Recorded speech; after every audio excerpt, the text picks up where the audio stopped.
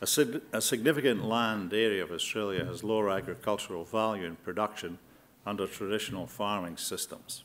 Also, the landholding, as Eddie has just mentioned, of the Indigenous estate covers up to 42% of Australia's landmass. So how can we aggregate the lost agricultural land for high-value, high-quality production? That was the theme that we started off with. Under the aggregator model, farmers will enter an agreement with an aggregator company to take underutilized portions of the property and production available for aggregation.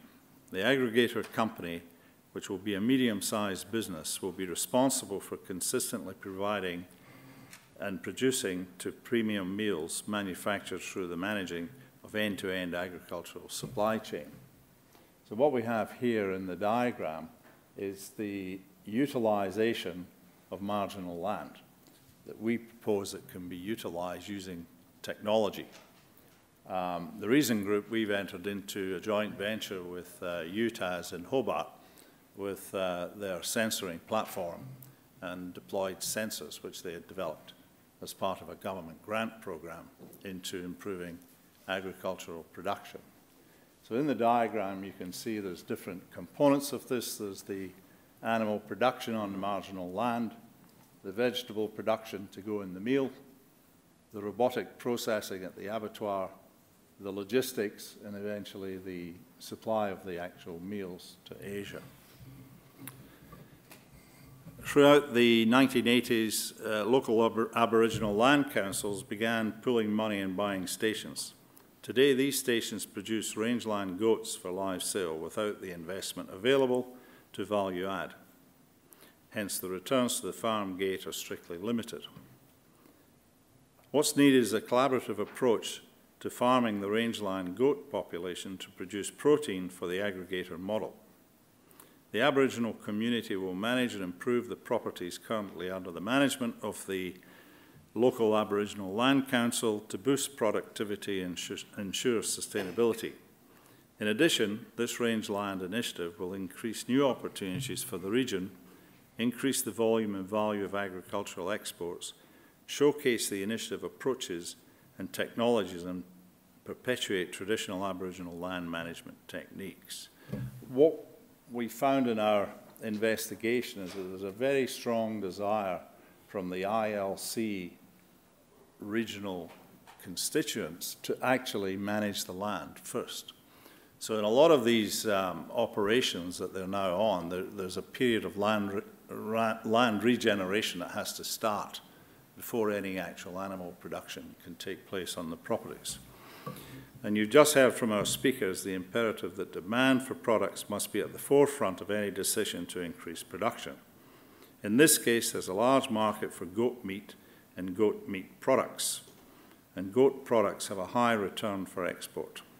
The creation of a protein supply will feed the aggregator model in producing high-end meals to Asia, raising returns at the farm gate even further. Some of you may be aware of the global demand for goat meat. It's probably the largest opportunity in terms of what we have for this type of project. The number of wild goats to start the population and the actual farming end of things is quite sustainable.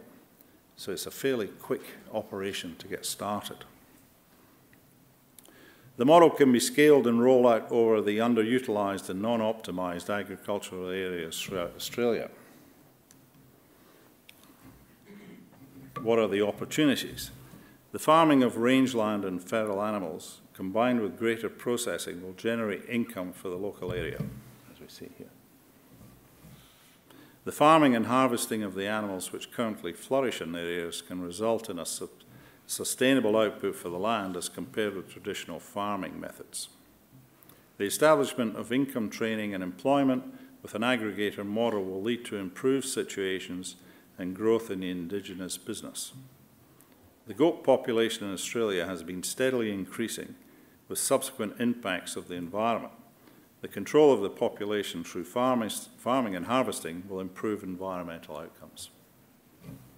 Butchering and production of goat meat products, rather than exporting the live animals, has the potential to bring a higher return based on the limited agricultural capacity of the rangeland areas.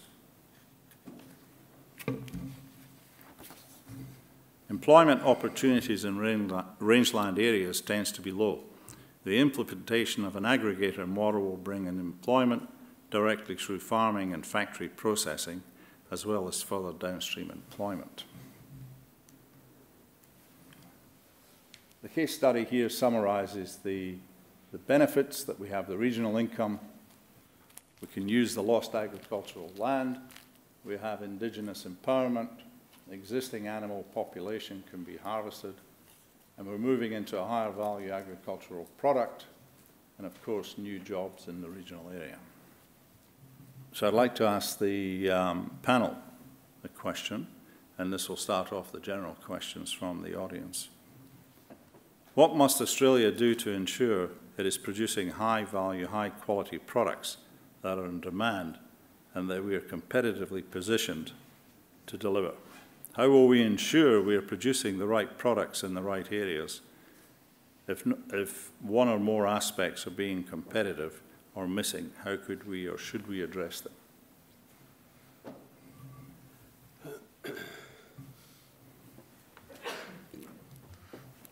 I'm happy to go first. Frank, in the model, there is an assumption there that the demand for the product, the protein delivered from the goat production is there, and I think that certainly that goes without saying that would need to be very, very carefully assessed, as it would be. But the other thing that I think is extremely important, of course, is the condition of the land, and the land may in fact need regeneration, as Eddie has mentioned, and it's assumed there in the model. But associated with that is the cost of production, and I don't think there is a real there isn't a real point in the presentation there so far about, it's fine to say there's a market there, but will this system deliver the protein into the market at a competitive rate? And unfortunately, many times that great ideas fall down because the cost of production are too high. So I think that is something that would need to be taken into consideration right up front. I might pick up on the jobs aspect, and absolutely agree with Peter that you've actually got to have the demand there, but there does need to be an investment in rural areas, and the training needs to be more along the trainer. So it's not about bringing that training in from a city and saying, well, people need to go to the city to be trained and hope that they will then go and live in a rural area.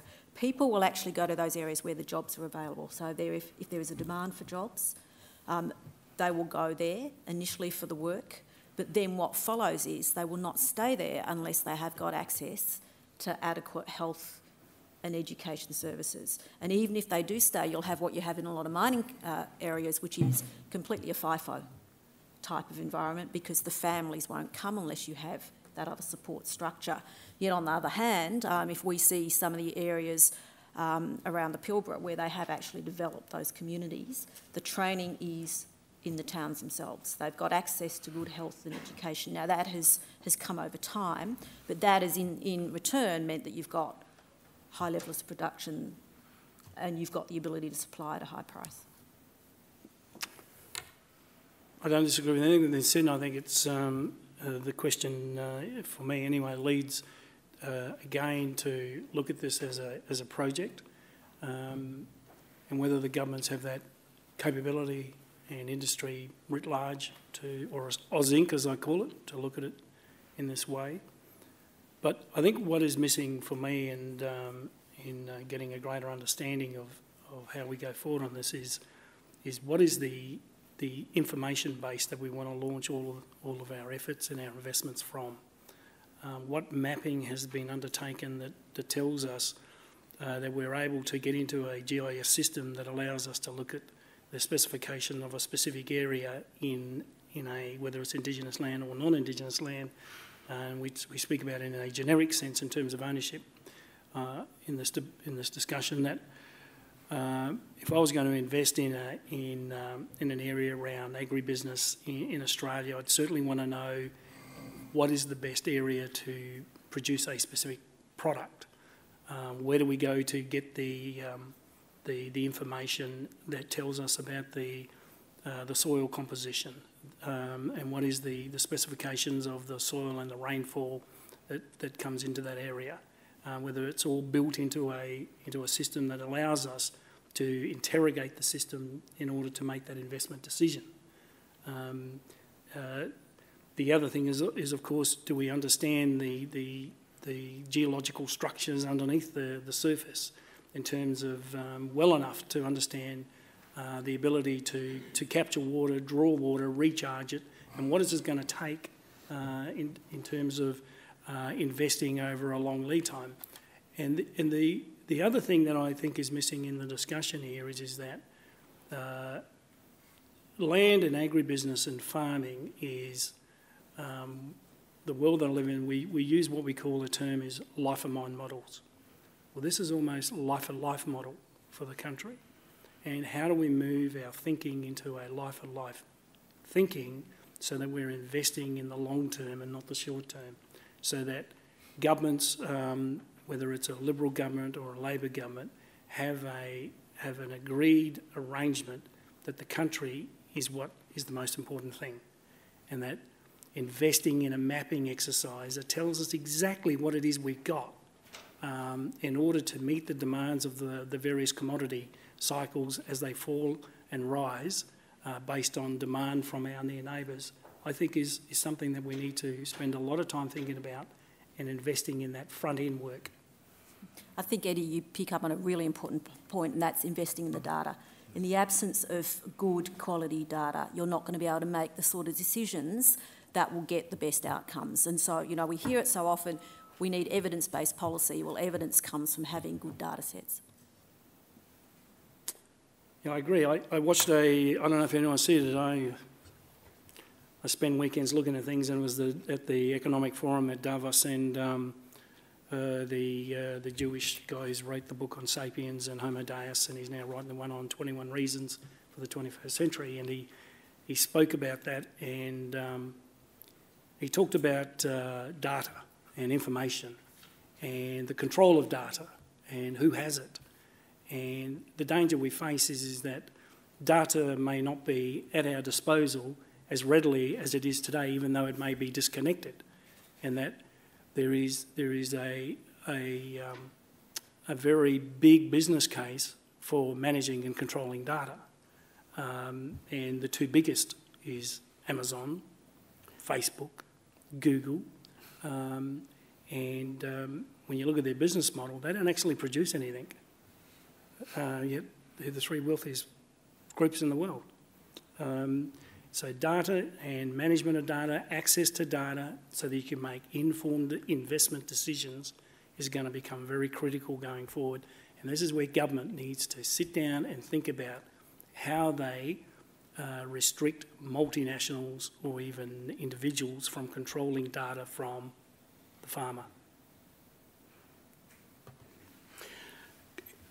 I think Eddie touched on a really important point, and that is that for this approach to be sustainable in the longer term, there needs to be commitment from governments of all persuasions to commit long term to a process, and that I don't think can be overstated as well. Agreed, and sorry, Sue, but you know the other thing is, you know, do we spend enough time looking at the forward curve, and what is the forward curve? What's our investment mandate here? Ultimately, is it just to simply get in and make a quick profit? What are we handing forward? That certainly occupies my mind because of the two positions I'm in. But if I'm in the private sector, profit is my main driver. Right? Because I've got shareholders to please and I've got to return a dividend. And in all of this, if we're going to have sustained agribusiness that's going to produce high quality products, where is the discussion now around biosecurity? What is the discussion around biosecurity? What are we going to hand forward? And you're only going to look at the United States at the moment, and one of the big studies that's come out of there is water filtration. It's costing them 3 times to filtrate water now because they've stripped all the land than it did 30 years ago. So what is the balancing here to get long-term quality food products to meet the fibre demand of the future? I don't think it's about now. I think it's about the next 30 and beyond. And the foundational settings, as I talk about for the Indigenous estate, need to be put in place for the whole of Australia in this regard. Thank you, panel. Now I'll open up for questions from the audience.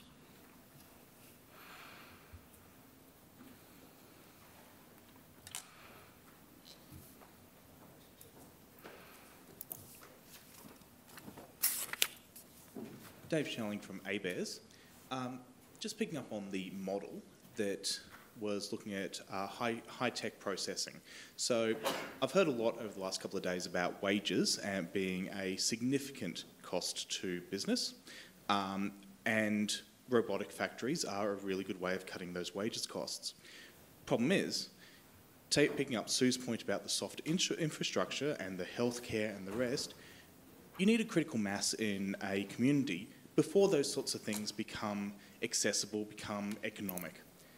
How do you reconcile, and opening up to everyone, how do you reconcile the need to reduce workforce and thus wages input costs with the need to build those communities, and where are the jobs actually going to come from in that model?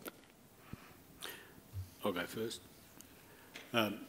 Certainly a good point, but if you look at the production system that's outlined up there, there's certainly a very significant amount associated, or very serious amount of effort and focus on delivering the goats, in this case, into that processing facility.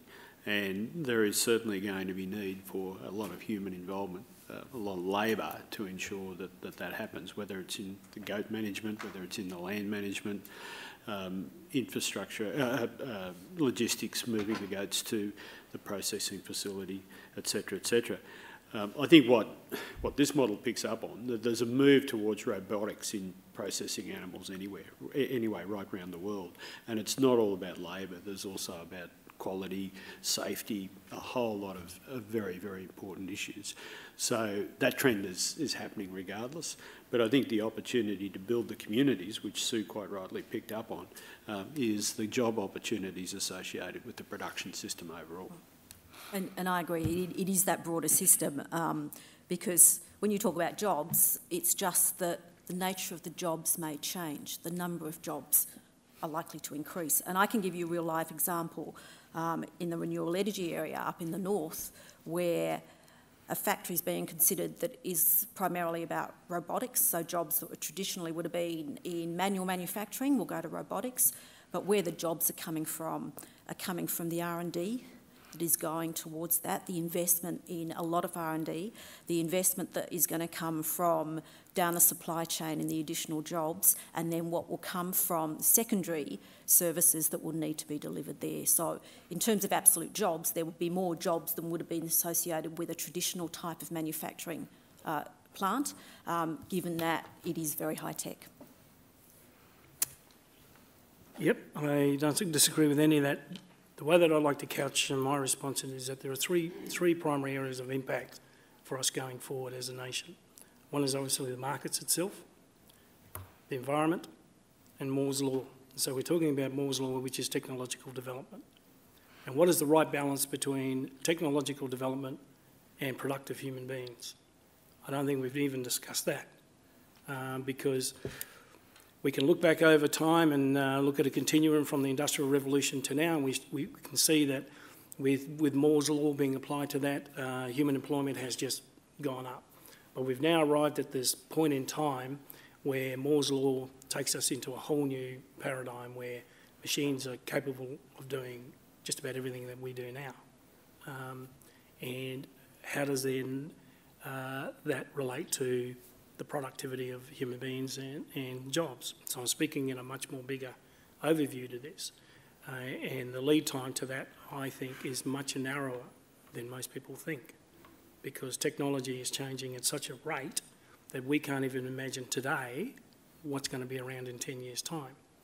And if it's true that the banks are going to, in the financial sector, which is the biggest sector in this country, are going to reduce, I think it's about 30,000 people over the next 5 to 10 years, and will be replaced only with 5,000 people, where does that 25,000 go? Or where does that 30,000 go? Because the new generation coming through are all the tech savvy. These are questions that go beyond just simply the political paradigm, the stewardship. It needs the type of thinking that, dare I say it, probably existed in a period that no longer exists today, where we need people who will stop and think about the country first. They will stop and think about the people first, because there's an old saying, and I heard it again today, my mother used to say to me all the time, idle hands is the devil's playground. And what they will do is that you might gain here, but you've got this bigger impost happening over here, which is a social impost. And it doesn't matter how much you invest in, it's going to cost you to buggery over here. And we need a lot of critical thinking around this, because it's not going to affect us, but it's going to affect your grandchildren and your grandchildren.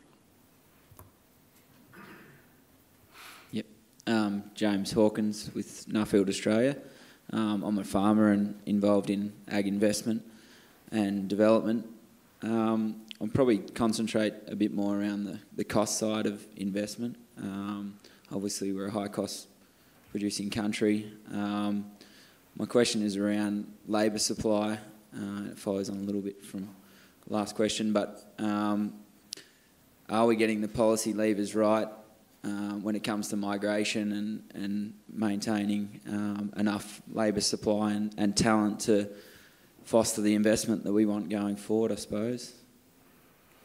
Maybe I can start with that one. The model attempts to demonstrate that the labour content is basically at the beginning and at the end.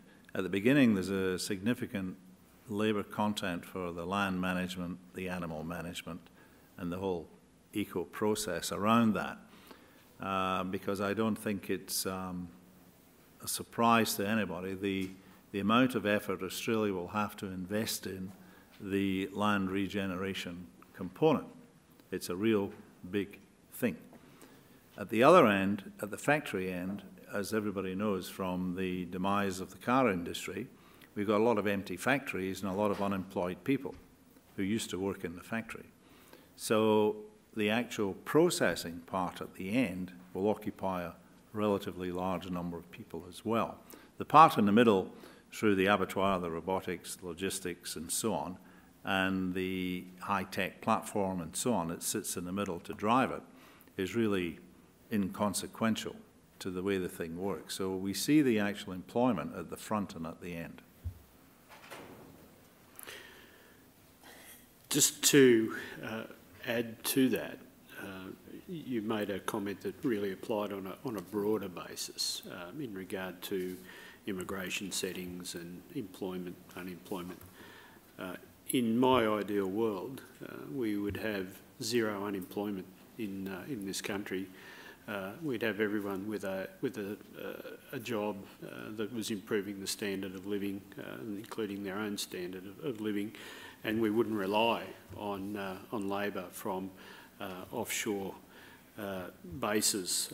But the reality is that there are currently gaps in our employment opportunities that are being filled at this stage by people from overseas through various programs.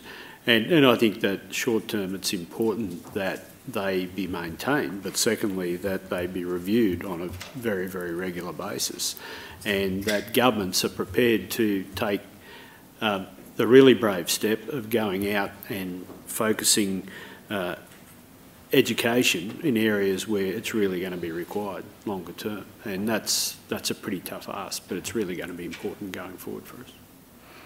And I'm prepared to take it just by throwing in a grenade.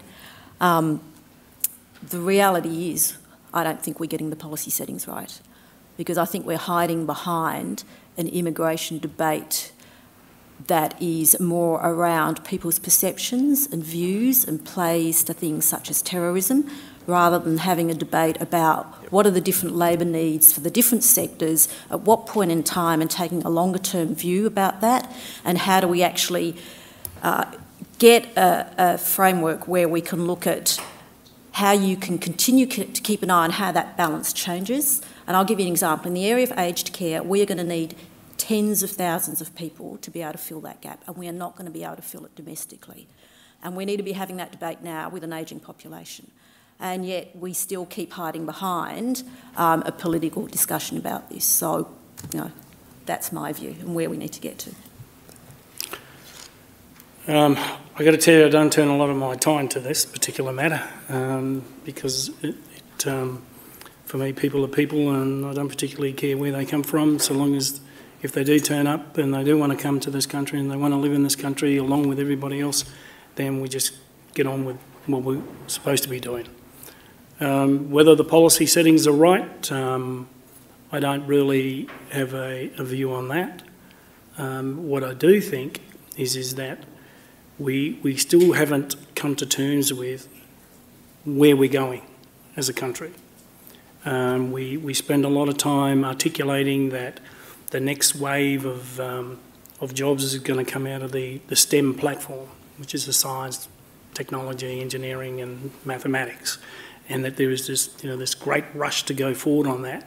Yet the country is underwritten by effectively people who work the land, people who have lived on the fine line of social well-being, and nothing is more exemplified in the business enterprise sector, where generally the small to medium-sized businesses is the largest component in this country and pay the most tax, yet they're the most penalised. So to me, immigration, I think, is a very necessary part of any country, particularly this country. We have a land mass, as I've already articulated how big it is. The land itself is underutilised, but it comes down to what I simply call the town planners. They are clogging to death Melbourne and Sydney. I mean, every time you land in Sydney, it takes you nearly an extra 10 minutes to get to where you're going. And, you know, I go there almost every week. Getting into Melbourne is just as difficult, and you land in Brisbane and you don't know whether, you certainly don't drive down the same street because they change the traffic lights and it's, you know, you're going one way and it's a goddamn mess. So true. Right? So, I mean, these are the simple things that I see as I go around the country, and yet we are so focused on a political debate around immigration. Well, you know, if we can't get it right with what we've got already, maybe we do need to bring in some other people to help us.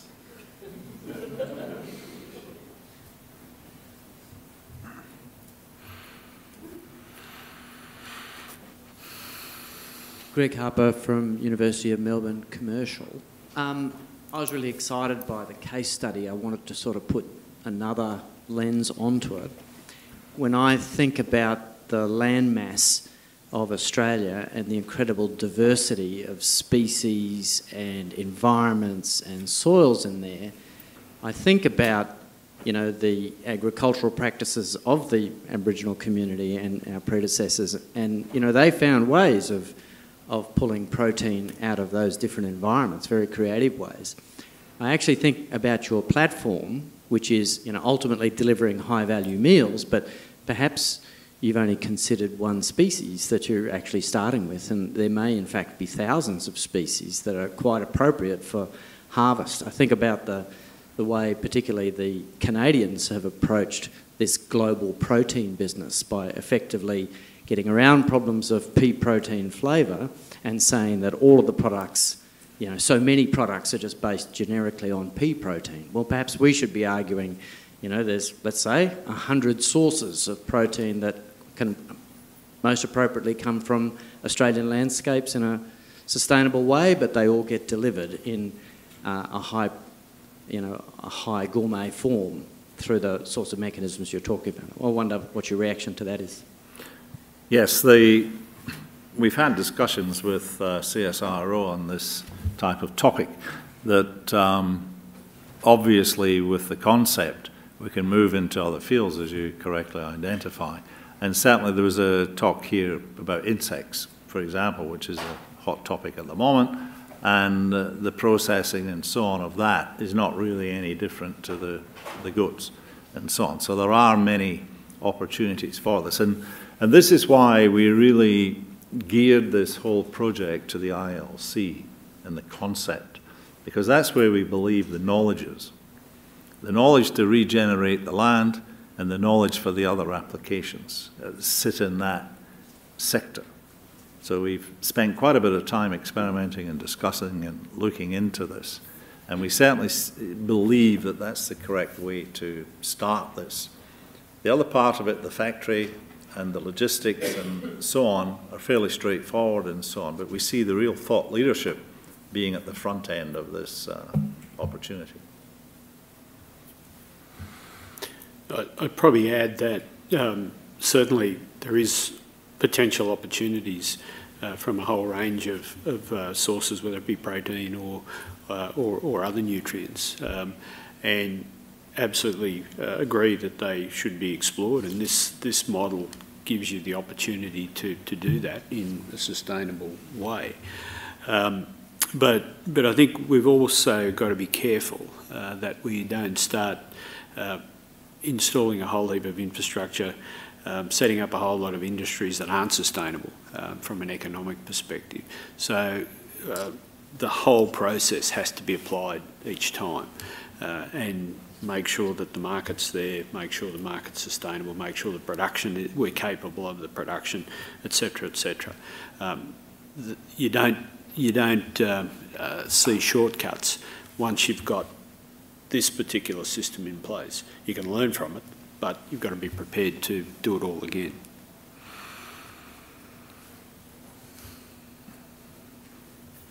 Rosemary Lott from ABARES.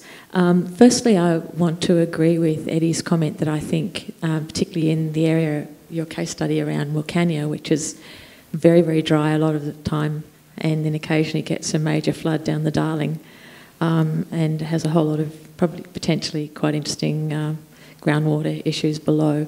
I think that that analysis of the land and its capability and how it can be used really should start with that. And we do have some data. There would be challenges in putting it together, but I think that would be a good place to start. I'd also just make a comment that I think perhaps in thinking who Australia is and what it wants to be going forward, we shouldn't shy away from acknowledging some of the costs that, if you like, are hidden. For example, the amount spent on welfare or the amount spent on public health, and should that investment be redirected to actually addressing the underlying problems rather than the symptoms. Yes, so I wondered if along those lines, if you had further comment about were this to be a real case study, once, what would you tackle in terms of addressing the local issues that are the problems that are already there? If we start from what are the problems rather than we just want this trade outcome of selling goats, and so goats are one of the local problems, but there are others as well. So how do we have this model where we're actually addressing the local problems to get the solutions that are appropriate? Sue, do you want to start? Look, absolutely agree that you've got to start with the problem.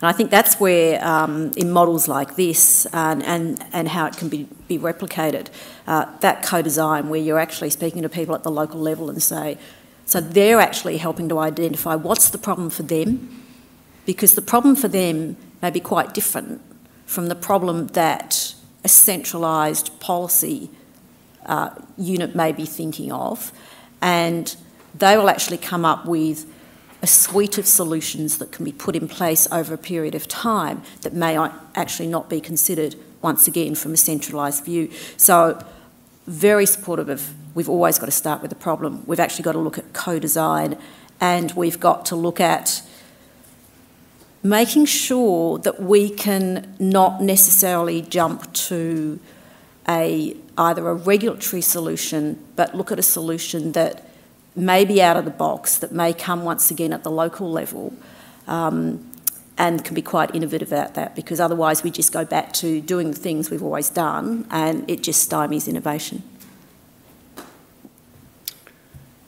The way that I'd think about it is that over the years, at least since I was a young boy, we've overcomplicated everything. You take just simply going to the doctor, you've got a problem, and if you want to see a specialist, then you can only go and see the GP, and then he can refer you to the specialist. And so everything we do in this world at the moment is that the access to data with a problem that you want to fix is not centralised, so that you can interrogate the data and you can exploit the data. So if you're an investor and you want to look at the country, and you want to look at what are the contiguous arrangements of all the plots of ownership of land relevant to infrastructure, and then determine what's stranded versus not stranded, and what's it going to take stranded land into being viable because of infrastructure development. There's no overlay to that I can immediately go to a system to give me those sorts of investigations. And the investment, as I said earlier, up the front end on all of the things that we talk about here hasn't been pulled together in a way that says, where do we want to be in 30 years' time? What do we need to build now, knowing that over the 30 years, the actual metrics are going to change, the demand on matters are going to change, the actual design of the system is going to change, the information sets are going to change, but it gives a proponent developer or a person that's going to come in and fix a problem the opportunity to apply a much greater scope of work and thinking around it. For me, I'd like to put it in just as a snapshot to finalise on this question is what we are missing, in my view, is the architecture to all of this, and how is it wireframed up, and what are the mechanics in order to deliver all of this going forward. That to me is missing. And my approach in this comes from the mining sector. We drill, we find a resource, and then we connect it all up. We wireframe the ore body together in order to make it economic. That shouldn't be any different to how we're approaching agriculture or the agribusiness. And we know the mechanics that are going to go into that to extrapolate it at a certain cost in order to make money from it. I don't think we do the same in quite a lot of things, particularly in the agribusiness. One final question. Thank you. This is a question to Eddie. It's Kathy Robinson from CSIRO. But we are starting to think about some of those, technical assessments of land estate and water estate, and thinking about how that could enable Indigenous development in partnership with those communities. But what I'm really struck by is that when you do those bottom-up approaches, there's also a very mosaic approach. It's not just goats. It's goats plus. It's got, goats plus, a conservation reserve and a carbon farm and all on an IPA land. So I was just thinking about connecting tenures here, so you're thinking about the Indigenous ILC estate. How does that nest itself into the region? So can we do better across tenure, do you think? And if so, in terms of how data could help with that, what's some areas of data we need to think about? We can spend all night talking about this, but look, what we're dealing with is 40 years, 30 years of property rights and human rights evolving over time. And there's been this scattergun, hodgepodge delivery of all these assets around the country. And even the purchasing, a lot of it is not contiguous. In other words, it hasn't been planned out in a way so that we can bundle this all together. The same way that Peter has talked about let's not get into investing for the sake of investing. Let's look at regions and decide what it is that they can produce, and see how the contiguous arrangements of these plots of lands, whether it's Indigenous or non-Indigenous, can be bundled up into an infrastructure platform so that you can get products to market. And the overall benefits through that will allow the logistics from gate to plate type arrangements have greater opportunity to lower your overall costs. And I don't know how they do it in the agribusiness, but I don't know whether you design the model around your production costs as your C1 costs and then your C2 costs, and whether or not you've got debt overhang in it and you amortise it all through, and you've got abnormals getting into your C3s, and then, which is my favourite, the taxation department, and then obviously you end up with what you end up with. So I'm not sure that we spend enough time around that and the impacts of C1 to C3, and how does the government in its policy and its microeconomic reform can be brought to bear on this to incentivise investment to drive this growth? We did have a question which I missed up here. Yes, thank you for that. Lorraine Gordon from the Farm Co-ops and Collaboration Program, known as Farming Together. Look, as an economic ecologist, I must say on the case study, and it mirrors a couple of comments that have already been made here, I would really question, in an arid area that is quite brittle, going down the goat meat path. And there is a lot of other options for that sort of country, so I'd question it from an economic point of view. I'd very much question it from the ecology angle. And then I would like to make the comment that at some stage we need to flip this conversation around to stop extracting from these brittle areas all the time and talking about extracting stuff, because I think there comes a time, to be able to rehabilitate that sort of country is going to take a very long time. So perhaps, there needs to be a lot of options put on the table, if any at all, to be constantly looking at extracting stuff from that sort of country. Thank you. The purpose was to be thought-provoking and put the idea out there to get people's views and opinions and so on. And I think the interesting thing that came up is that if goats are not the right idea, perhaps insects are the way to go. So, who knows? Well, it comes this time for me to wrap up, and thank you for your attendance. And on behalf of Reason Group and ABARES, I thank our panellists for the effort and contribution they made today, and join me in giving them a round of applause.